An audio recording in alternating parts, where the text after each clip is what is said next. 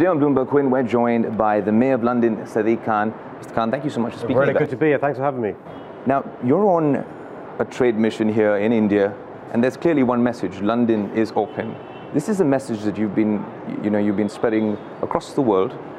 But I want to understand from you, post the Brexit vote, and in the past couple of years, and especially since you took up office, has it become tougher to pitch London in a post-Brexit scenario? Well, actually, the reason why I began this campaign was because of the Brexit vote. Mm-hmm. My concern was that after the Brexit vote, when the UK voted to leave the EU, people outside of the UK may think wrongly that we're going to stop being open-minded, outward-looking, we're going to become inward-looking and insular.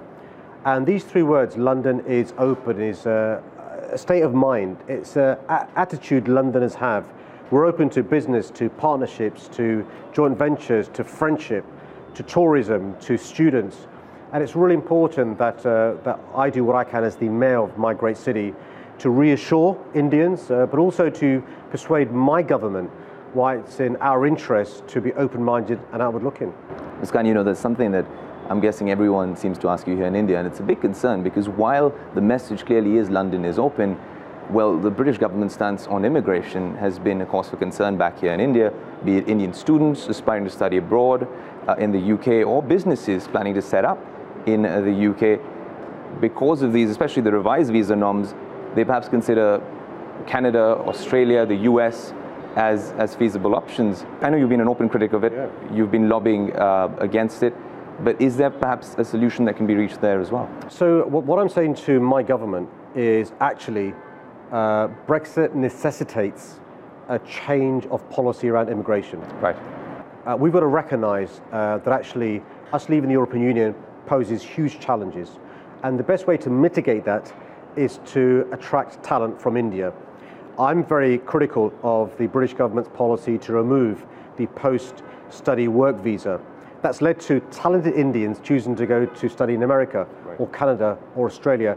And all the evidence is, if you're talented enough to be an overseas student, you will go on to become a chief executive, an innovator, an investor, but also you fall in love with the city you studied in. And we are losing this huge soft power, this alumni. That's the first reason. But secondly, we now have empirical proof that the government's policies led to fewer students coming to London and choosing instead to go elsewhere around the world. And I'm very competitive.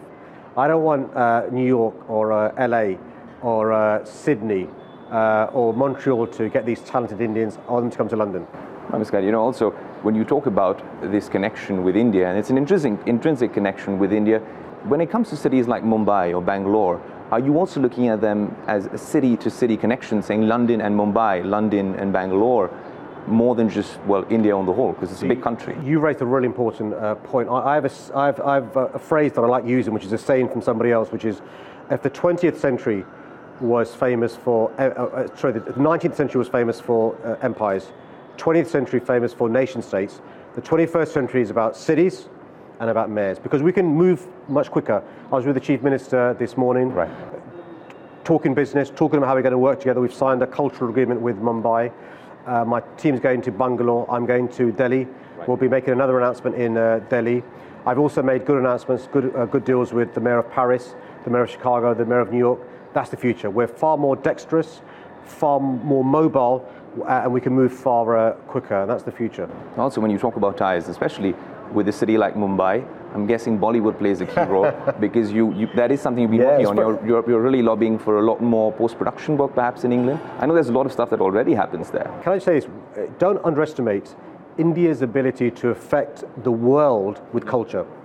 Bollywood is huge. Not just in relation to where you film, right, not just in relation to post-production work, not just in relation to casting, but also in relation to your ability to influence people. So it is a fact. Hindus, Muslims, Sikhs, Buddhists, Christians, Jews, people, members of an organized faith or not, love Bollywood.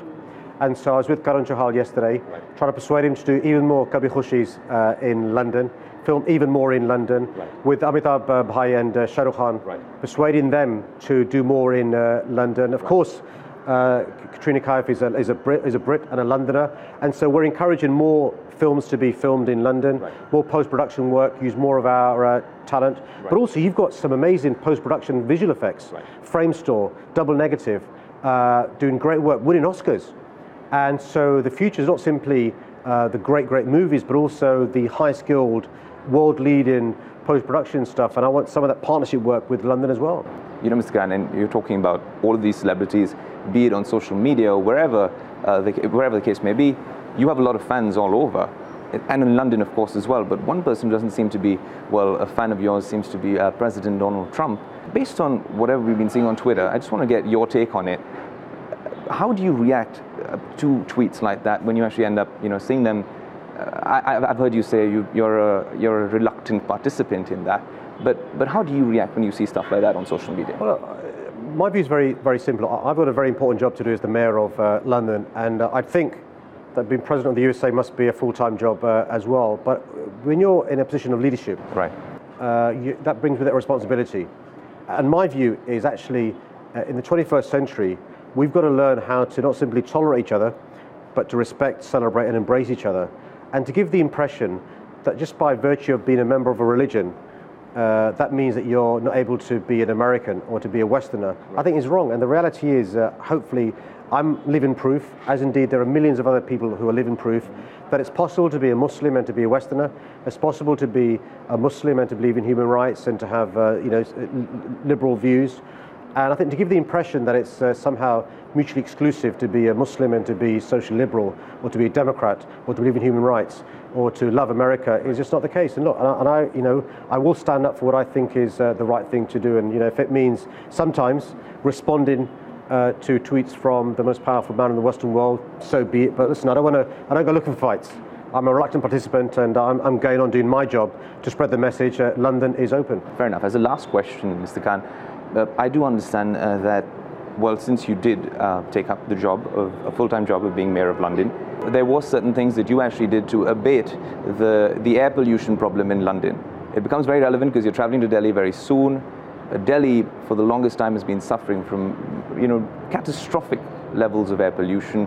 We've been finding workable solutions from all over the world, but there were a slew of measures that you actually adopted to fix that problem in London. Are there any lessons to be learned for megacities like Delhi? Well, I think we've got to be very careful, one city lecturing another city. This is a partnership approach. And there are challenges in Delhi, in London, in New York, in Mumbai around air quality. Actually, urbanization, people moving from villages to cities around the world, is leading to complex issues. It's a fantastic thing in relation to bringing people together.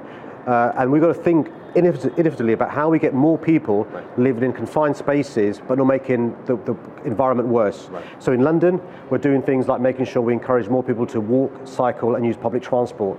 We're also making sure the public transport is clean, not diesel, not petrol, but electric or hybrid or hydrogen. Delhi's doing some really exciting things as well. So I'm a firm believer in learning from each other. We're equal partners, and I go to Delhi in a spirit of fraternity and respect, and of course anything we can do to work together, I'm happy to do.